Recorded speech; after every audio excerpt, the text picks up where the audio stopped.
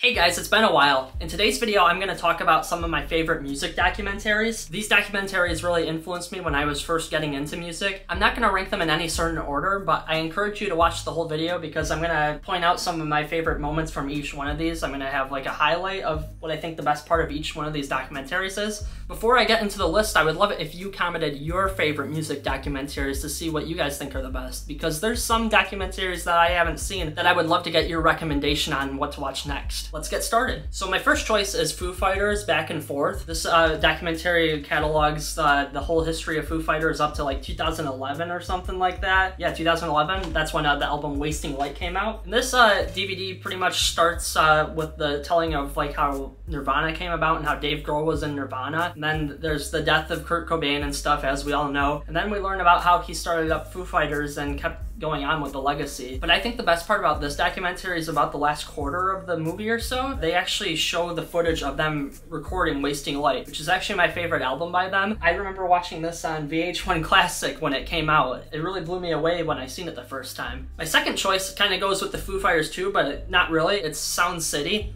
There's a glare there. Sound City is the telling of the famous recording studio Sound City in Los Angeles. There's so many albums that were recorded there that I'm just gonna put them on the screen here right now. This documentary goes over the analog recording process. Most musicians these days are used to recording in digital formats like Pro Tools or Logic, but this shows how they used to record on tape on the Neve console. The documentary is kind of sad because it explains how Sound City went out of business, but that actually brings up the best part of the movie, in my opinion, is when they take the Neve console and they bring it into Dave Grohl's studio, and then they record a new album with all the people who had recorded on that console before. You have musicians like Trent Reznor from Nine Inch Nails, Dave Grohl from the Foo Fighters, Corey Taylor from Slipknot, the guys from Rage Against the Machine. There's a lot of bands, and then they record a whole new album on it. In my opinion, that's really exciting because it's kind of cool to watch people record on tape instead of just looping the same segment over and over throughout your song and actually have to put the work in to make a good performance all the way throughout the song. My senior quote from my high school yearbook actually comes from the movie Sound City. Let me go grab that thing right now. Okay, I found it. This is a wild cover, by the way. So around the beginning of the movie, Dave Grohl says,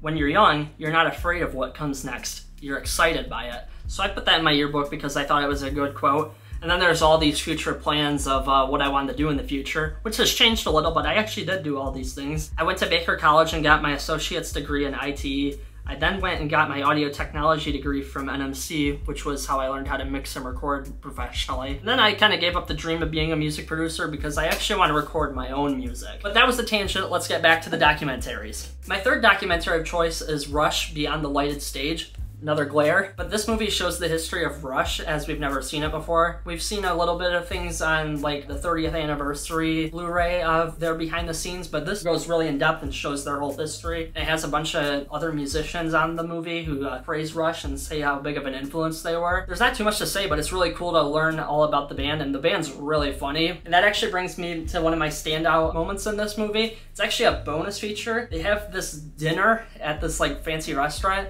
It's just a bunch of joking around. It's not even about music, but it's some pretty funny stuff. My fourth documentary of choice is Metallica, Some Kind of Monster. This DVD shows the behind the making of Saint Anger, which, as many people know, isn't one of their best albums, but the story behind the album of how the band broke up and everything, which they get on camera when James Hetfield leaves the band, is just pretty exciting. And some standout moments on this, I would say there's a pretty cool part where they actually interview Dave Mustaine about how he feels when Metallica kicked him out of the band back in the Kill 'Em All days around that area. So it's really cool to see them finally reconcile that relationship and kind of get on better terms. My last pick for today isn't actually one movie, it's four of these here, and it's not these four in particular actually, it's the whole TV show. There's a TV show called Classic Albums. That show shows the behind the making of all these classic albums. Like, I don't own all of them, but some of them I own is like U2, Joshua Tree, Rush 2112 and Moving Pictures, Nirvana's Nevermind, and Metallica's Black Album. These really go in depth and show you all the cool production techniques. Some people who aren't into like that kind of stuff might not be interested, but anyone who's interested interesting to see how people record things, this is a really cool movie. One final piece of news is in mid-October, I don't know the exact date yet, I'm gonna have a single out. I have a guest singer recording on it. I showed some of it in my YouTube shorts, which I don't know if many people watch those, but